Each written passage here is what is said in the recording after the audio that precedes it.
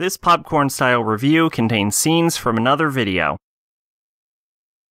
Karakuri Circus is an anime about a young boy whose dad has just died, and he's set up to be the heir of his, family fortune, but he's being chased down by assassins who want to kill him, and he is greeted by a white-haired woman from a circus called Shirogane, and a dude named Narumi who has studied Kung Fu.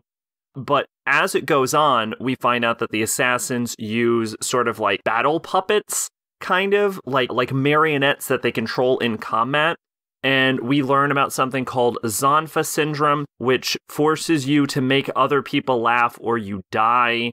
And we find out about automata that are being controlled by the Midnight Circus, which are all designed to make this woman named Francine laugh several hundred years ago. Or I should say, a marionette created from the dead body of Francine. Look, it's a long story.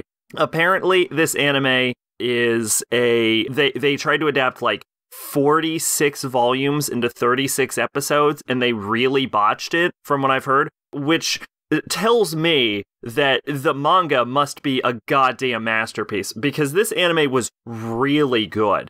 I've never been good at explaining why things are good, but there's such an incredible amount of tension that they managed to create in combat scenarios. All of the characters are likable. About midway through the show, Narumi's whole personality changes. I'm not a fond of that, and they never really recovers from that. That's probably the worst part about the show. But they keep you guessing, especially towards the ending of the show. They really keep you guessing as to who's gonna live or die? This show is not afraid to kill a motherfucker. I will tell you that. It went through a lot of effort to, develop all of the characters.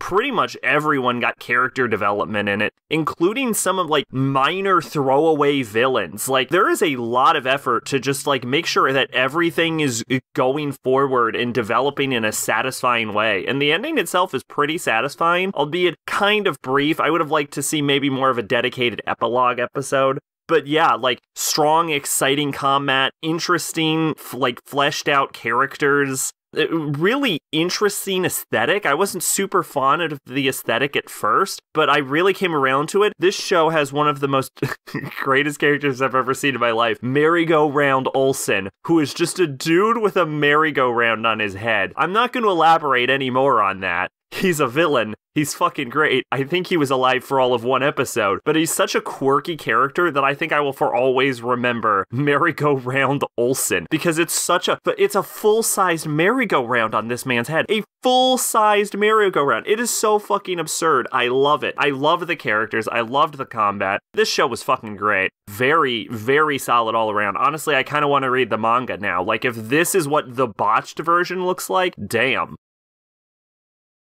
Twitch and Discord in the description. I've been Sacrobolic, your envoy of hope. Bye-bye.